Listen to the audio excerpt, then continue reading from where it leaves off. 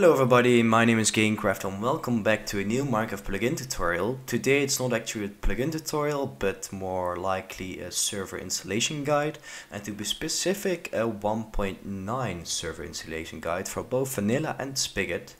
Why? Because recently Mojang or Minecraft released the 1.9 combat update. And with that, I'm going to show you how you can generate and set up your own local server for Minecraft 1.9 or Minecraft 1.9 Spigot. So to jump right into it, we are currently looking at the Minecraft wiki page on tutorial on how you can set up your own server. The page is really long. As you can see at the right side of my screen, you see my scroll bar is really small, which means that this page is really long and contains a lot of text. You don't need all this information, but it is useful if you want to read through it. So you can always do that later, because I will link everything that I use here in my description. So don't worry, the links will be there so you can find them back. But I'm not going to run through this because it's way too much text. Some of them are not needed for this tutorial, and I'm only going to explain the steps that are really useful for you to actually get started. So what we first of course need to do is we need to download the jar files for the Minecraft server.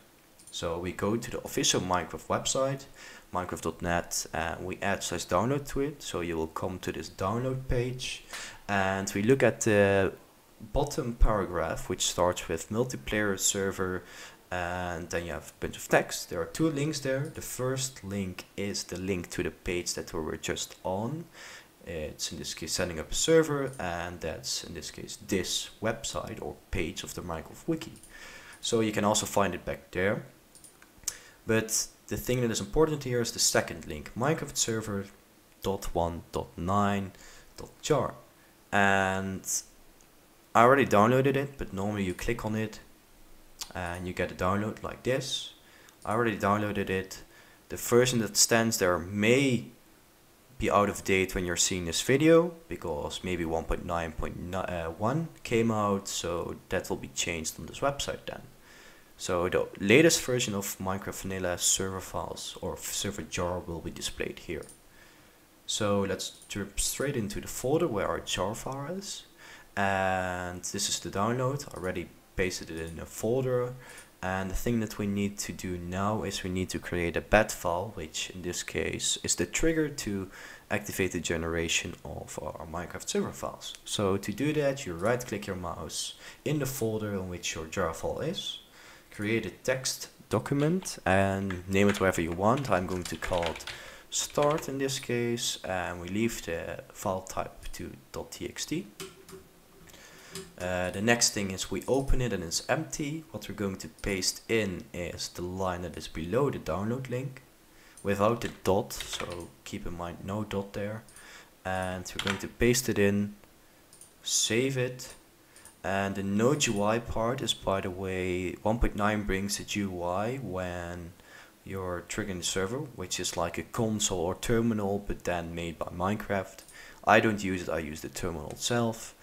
The part here means the minimum amount of RAM that you're going to give to your server. Oh, correction, that's the maximum amount of RAM that you're going to add to your server, because it says MX. In this case, we increased it to 2 gigabytes. You can leave it however you want. Of course, if you're using more plugins, you need more RAM. The minimum amount of RAM is in this case 1 gigabyte or 1024 megabytes. The last thing that we need to change is the actual version of the jar, because you can see here is no version defined, and we need to define the 1.9 version there. Otherwise, it will not be able to find the jar file that we're using at the moment. So we save it again, close it.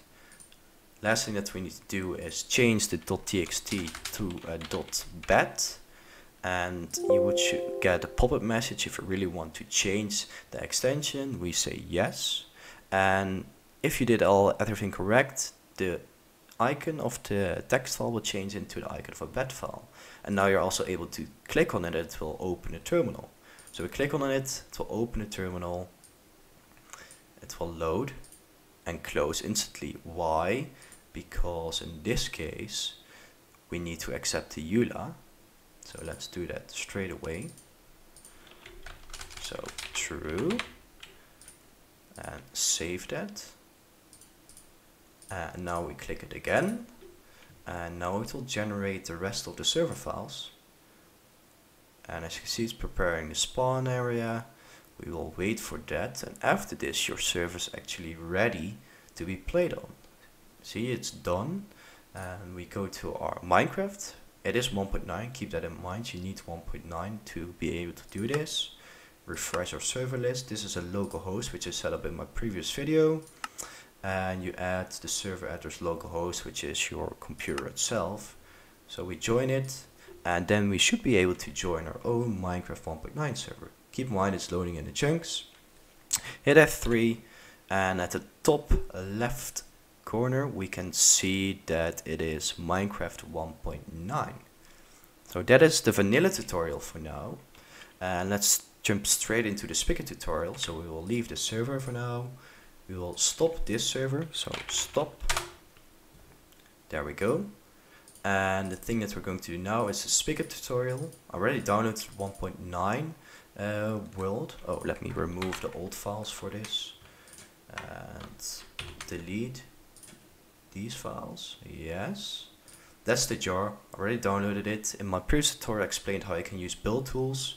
And the command that we use to generate, in this case, the 1.9 version of Minecraft, I will show you right now. It was Java jar build tools .jar and then revision 1.9. So if you go to my previous video, type in that command instead of the command without the revision, it will not download the most recent file that build tool knows, but in this case which Minecraft released, which was 1.9. We already did it, so we're not going to do that again.